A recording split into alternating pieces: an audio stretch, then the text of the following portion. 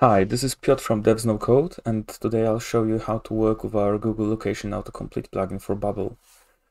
So what this plugin does is it enhances your input so that they can work as a Google Location Autocomplete widget, which basically allows you to find any place using Google Maps API, and then get all the data of this place, including photos, opening hours, reviews, user ratings, etc.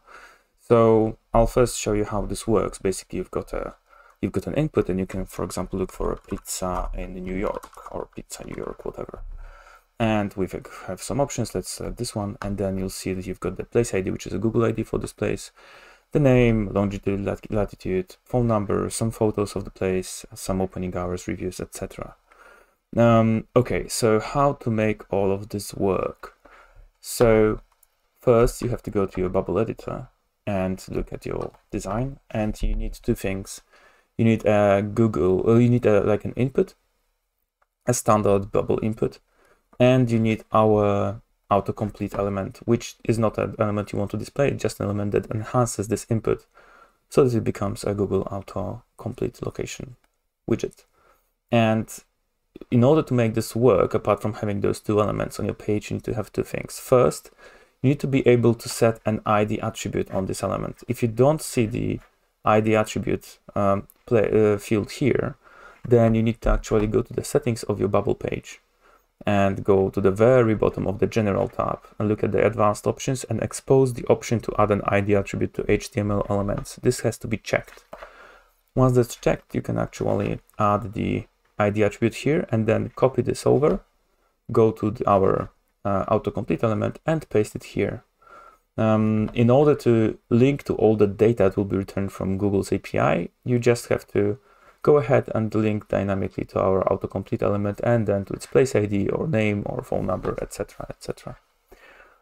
Okay, so this is the first thing you need to do. You need to link this input to our autocomplete element. The second thing you need to do is you need to actually get access to the Google Places API, so create your own API key. I won't be going through the whole process here. You need to have a Google Cloud Console account, but you can find a URL for the Google's documentation how to do just that, how to obtain the API key on our instructions page in the plugin.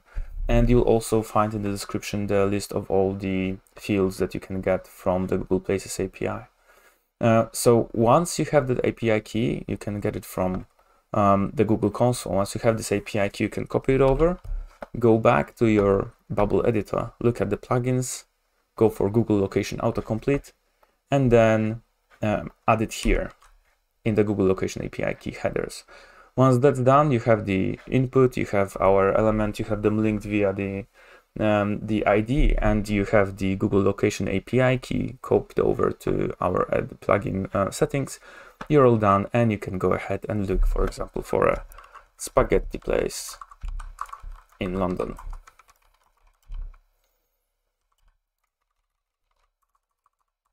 And here we go, an Italian restaurant with some nice photos of pizzas and spaghettis. Thank you guys, and see you soon.